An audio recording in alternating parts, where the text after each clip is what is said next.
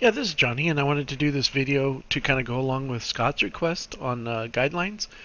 And what I'm in is actually Photoshop. A lot of different architectural, or excuse me, desktop publishing and photo editing programs have this ruler, and from this ruler you can actually drag out guidelines. And very easy just to drag and use the ruler to align the guideline. I can also double click and move it precisely.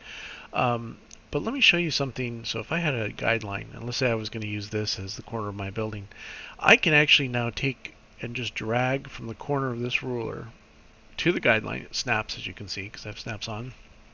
And now from that guideline, my ruler is set for 0 in X and 0 in Y, which I also think would be very helpful because let's say you were going to lay out a building then from that corner. You wanted to lay out or not, lay out a perimeter or even interior columns or however you're going to use the guidelines. But now all these guidelines I can measure from this point, which I can also move around at any particular time.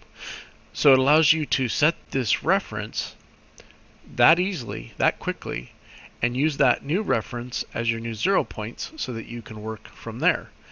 And I think that would be hugely popular inside of Chief, because so many times you want to set something to a relative point, and to be able to have a reference just based on the rulers and guidelines, to have a reference, be able to move slightly at your will that easily would be nice.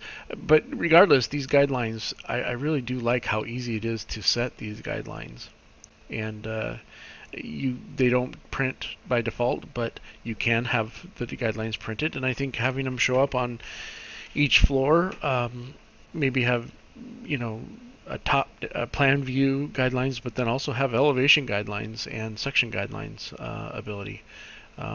I just think it would be really neat to have, so I hope Chief pays attention. Thanks.